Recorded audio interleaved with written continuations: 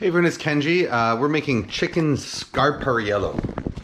This is a chicken Scarpariello is a Italian-American dish, like popular in the 80s. Supposedly from Sicily and Calabria, maybe that's where the origin is from. But most likely it's just purely an Italian-American thing.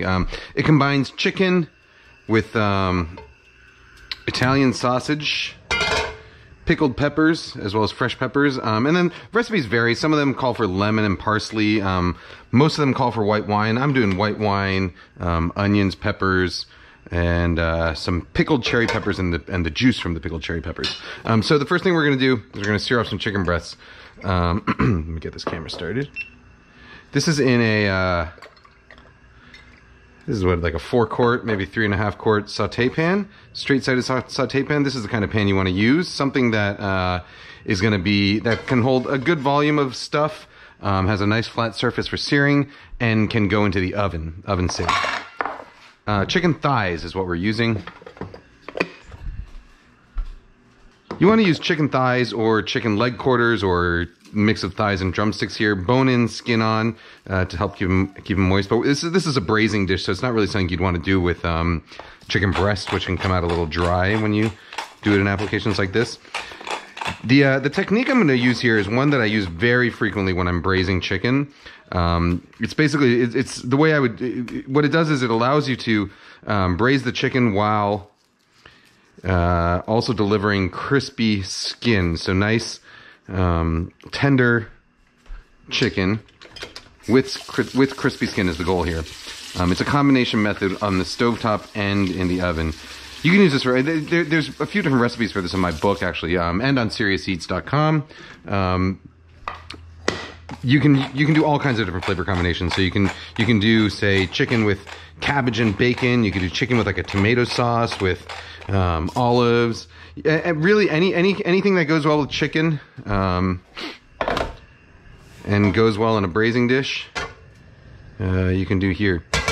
Braising, by the way, is a sort of hybrid method where you start by searing things and then you finish by slow cooking them with liquid. So we're going to sear this first, skin side down. I preheated that oil over high heat until it was shimmering but not kind of smoking. And we're going to put this chicken in. Now we're just going to, skin side down, we're just going to let it sit there, cook a little bit without really moving it. I'm going to reduce the heat to about medium-high. We're going to cook it without moving it. Chicken skin is one of those things where if you try and move it too soon, it'll tear up. But when it's ready to be moved, when it's seared enough and when it's nice and brown, it should lift out of the pan quite easily. So, you know, the real trick with chicken, and with many other sort of delicate things that you're searing, is let it tell you when it's ready to go. If it's sticking too much, that means that it needs to go a little bit longer. The less you futz with it, the better. So I'm getting a little bit of sage here, fresh sage. You don't have to use sage. You could use something like parsley. Oh, you know what? Also, I'm going to use is a little bit of thyme, because we were biking home from school today, and my daughter says, "Papa, when we get home, I want to clip some thyme and I want you to put it in dinner." And so, when a 3-year-old tells you that, the answer is always yes. So yes, I'm putting thyme in this dish, even though it doesn't always have it. I don't think it's going to make it taste bad. In fact, I think it'll probably make it taste good. Actually, you know what? I'm just going to throw in most of those things whole, and I'll pick out the stalks. Pick out the stalks after. So, fresh sage, fresh thyme. Sage I'm going to give a rough chop, because that's going to stay in the dish. Thyme, when you're braising dishes with thyme, usually the easiest way to do it is just throw the whole sprigs in. You'll get flavor out of them. Some of the leaves might fall off, and then at the end you can just pull out the sort of the twiggy central stems and whatever else comes with them, because that's going to be the stuff that's too tough to eat anyway. Otherwise you don't really have to worry too much about it. This is my time. Out there, that's Alicia's time out there. In here, this is my time in here. Peppers. Oops, hold on a second. My daughter's calling me. Give me a second. I'll be right back. All right. Sorry about that. All right. Let's check our chicken. So I've been gone for a few minutes, and our chicken is starting to get, oh, too dark.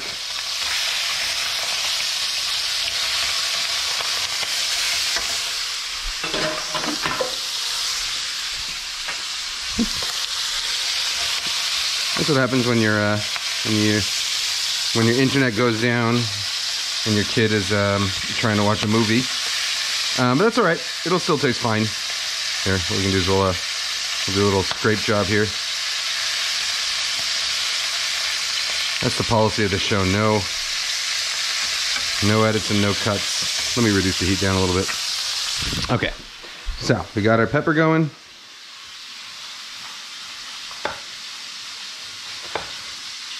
This is the way I like to cut my peppers. I find it's the sort of easiest way to do it. You kind of fillet them down, and then you end up with these, you get the ribs and the seeds here. You can just toss that or compost it. Oops. Do the same here. You can do a mix of peppers. I think the recipe I wrote for Serious Eats calls for just a red bell pepper, but I'm doing red and green because I had this kind of older green pepper going on right there. And you want to cut it into sort of not super thin strips, just kind of chunky strips like that. You could also dice it if you want.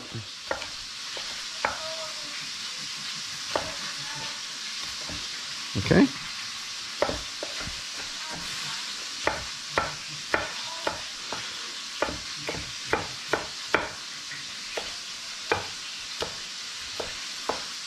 All right.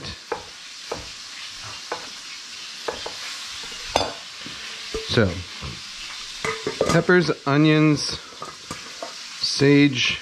Today we're doing thyme. And then the other sort of key ingredient here, I think I'm going to do half an onion for this. So we got a lot of other vegetables going on. The other key ingredient is these pickled cherry peppers. You can do sweet or hot. I'm doing sweet just because my daughter has been on a sort of anti-spicy food kick recently. And I like to honor her food requests. So today we're doing not too spicy. Hopefully she'll grow out of that. All right. So, once our chicken is seared off,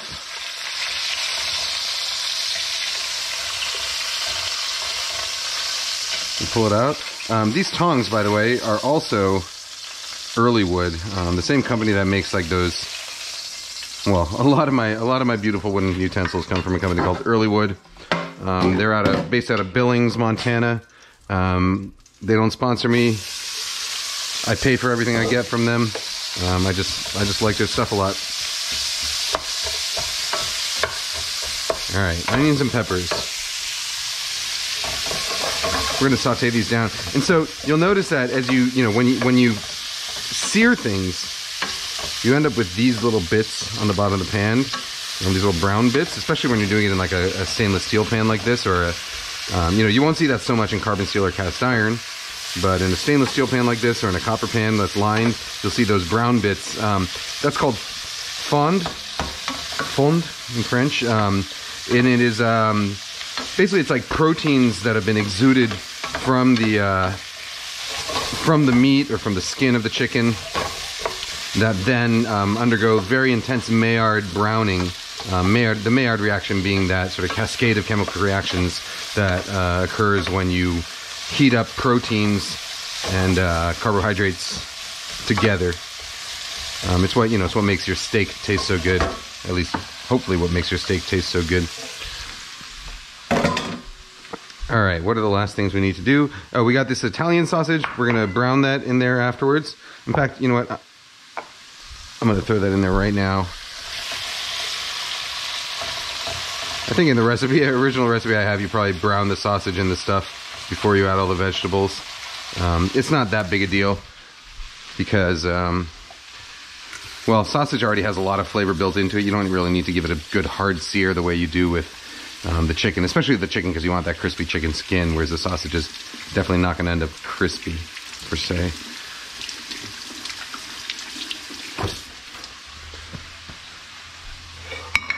All right, I got 6 cloves of garlic here. I'm gonna cut off the bottoms. I hope all of you out there are keeping healthy, by the way. I've had some friends who've been sick recently. Thankfully nobody with the virus, with, you know, the virus. I don't think I'm allowed to mention it. Do they still demonetize YouTube channels for mentioning it? I don't know.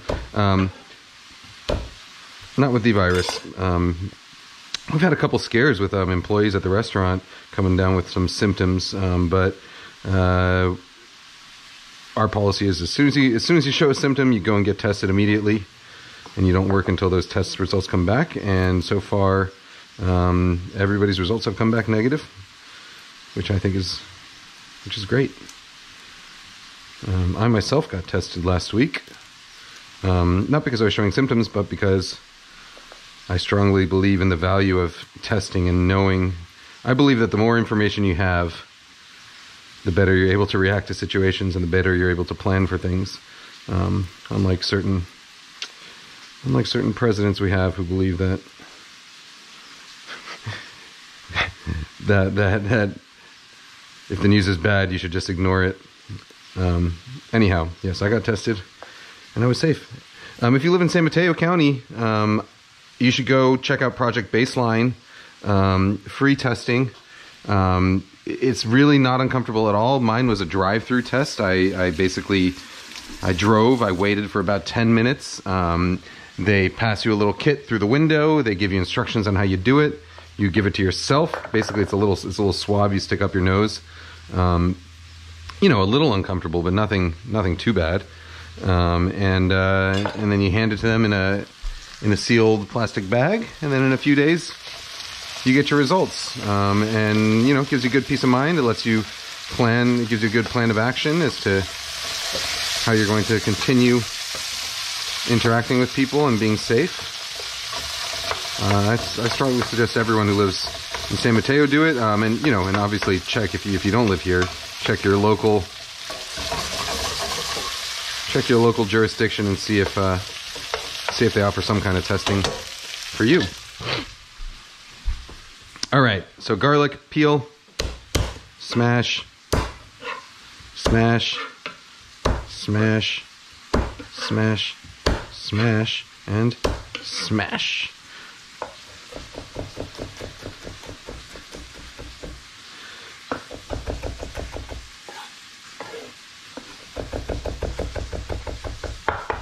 I'm recording this today, by the way. It's just smashing the garlic just reminded me of Anthony Bourdain's book, in which he talks about how, I don't know, he says it's a sin to use a garlic press, which I vehemently disagree with. You can use a garlic press if you want, but Anthony Bourdain was sort of the guy who really got me interested in cooking in restaurants in the first place. And today's, I'm recording this on the day of his birthday. I only ever got to meet him once in real life, and it was at like it was at an event. I don't remember what the event was for. All I remember is that Questlove was serving fried chicken, and Anthony Bourdain was there. He was quite shy, but you know, which is not the impression you would get from his books. But he was quite shy, I remember. Anyhow, a good man who we unfortunately lost. All right, so I want to take this sausage out so I can slice it up.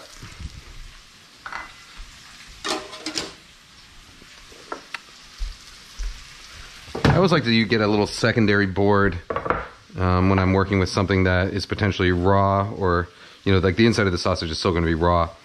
So I get a second board out just so that I don't contaminate that first board. So you get your sausage browned, cut it into a few chunks. By the way, the ratio of sausage to chicken in this, you can do really whatever you want. It depends how much you like sausage. I'm doing 2 of these sausages for 4 chicken thighs. I think my original recipe called for like 1.5 pounds of chicken to 1 pound of sausage or something. I can't remember exactly. But the sausage is, for me, it's mainly there for flavor. Some people, when they make this dish, though, they like it to be really sort of sausage-centric, and that's fine too. If you want the sausage to be, you know, to play like a sort of much more significant role, that's fine. And then finally, let's get some of these cherry peppers out. You can buy these cherry peppers whole like this, or sometimes, if you're lucky, you find them pre-sliced, which I find to be way more convenient. And you know, for this type of dish, which is a you know, like a one pot, you know, it takes a little time, but it's not really too much work, and most of the time is hands off. A dish like this, like a Tuesday night dish, I'm all about convenience. So if you don't have to cut these peppers yourself, all the better, I say. These are the same cherry peppers that we use to make the cherry pepper relish that we serve in my restaurant, which you can get on top of your burger. It's cherry pepper and basically a cherry pepper and bacon relish. Although we use the hot version of these peppers. All right, give a rough chop on those. Very rough, and these are the sweet ones.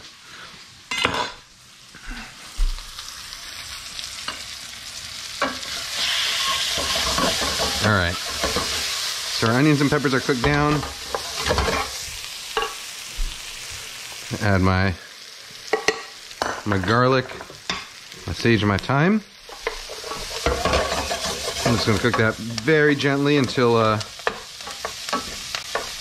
smells a little fragrant. You know, like maybe 15 to 30 seconds. You don't want to burn that garlic.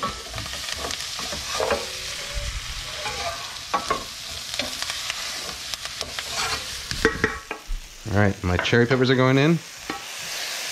And I'm going to add a couple tablespoons of the liquid from the cherry peppers.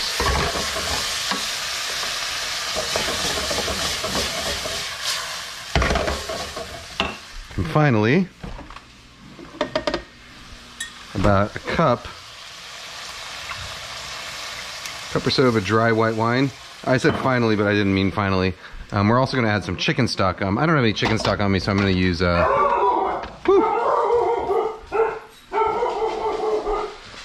going to use some Better Than Bouillon. Someone's at the door. Let me get this going, and then I'll go check the door. Better Than Bouillon and water instead of stock. Come on! Alright, so now when that's done, our sausage goes back in.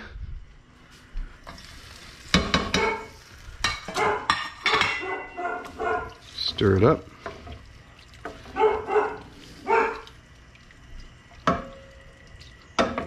And our chicken.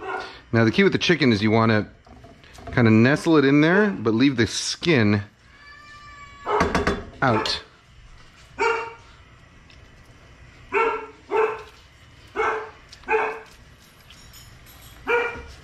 Okay. And then into an oven it goes to braise. Ooh. We're gonna take this off.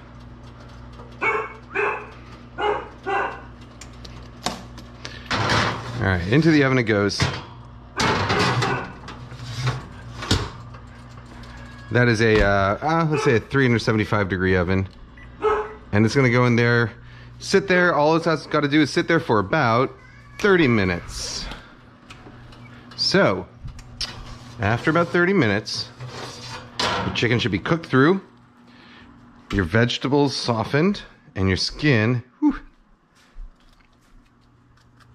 nice and crispy, which is where we're at. The one thing, you know, I forgot to add into here, which I normally do, you don't have to, but I usually do, is a couple tablespoons of sugar.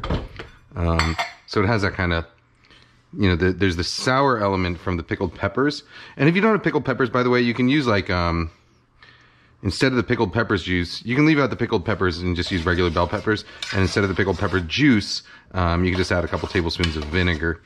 But the sourness from the pickled peppers, you want to add a little bit of sugar to balance that out, so you got this kind of sweet and sour thing going. All right. and we're ready to serve. So this one is a brothy dish. You know, if you have boiled potatoes or some kind of pasta or rice, that goes really well with this because there's a lot of this sort of brothiness that you want to kind of have something to soak up with. Let's get a couple pieces of chicken and a couple pieces of sausage. I'm just going to leave that thyme in there and tell everyone who's eating it, which is me and my wife and my daughter, to pick out the thyme and not eat the stalks, which is sort of a self-explanatory thing, I think.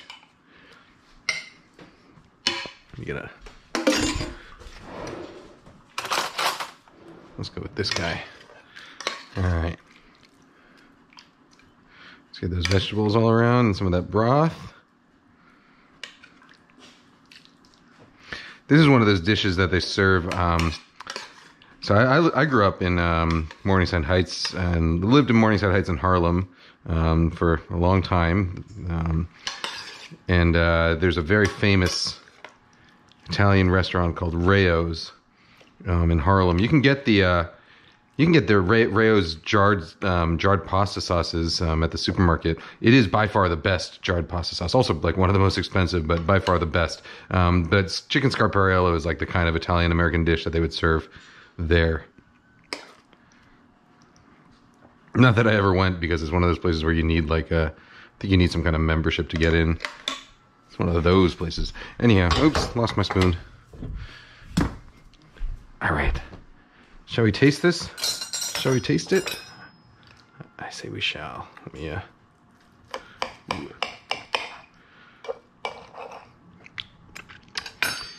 by the way, that better than bouillon stuff is pretty salty, so I didn't add any excess salt to it. But if I was using homemade chicken stock or a low sodium store-bought stock, then I would probably add a little bit of extra salt to make sure that it's seasoned properly.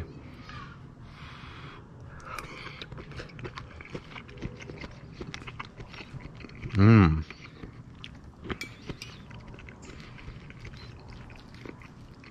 It is delicious.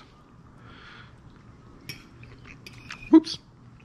Sorry, I'm trying to get the little bit for the dogs here. All right, guys. Shabu, sit. Shabu, sit. Good girl. And here you go. Come on. All right, I'm gonna call my family to dinner.